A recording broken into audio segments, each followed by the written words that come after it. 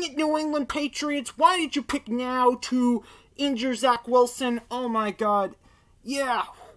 What is the breaking news this time? Well, it's quite simple. Zach Wilson, who got injured during the game against the New England Patriots, had his MRI today, and it turns out that Zach Wilson is out for the next 2 to 4 weeks. That means at that time, Mike White is the QB. Oh my god, yeah.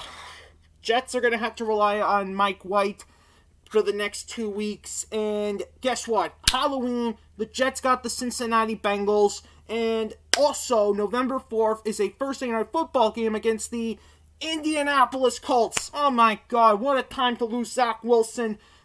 Especially for Titans fans. We needed Zach Wilson just in case. And now we have to rely on Mike White to do the job? Oh my god, this is unbelievable. Unbelievable. Oh my god. But he will be given a chance to come back for one of the 2 divisional games.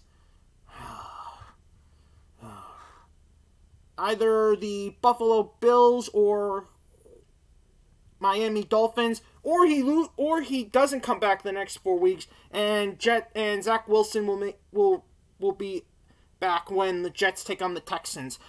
But yeah, Bengals and Colts are 100% Zach Wilson free.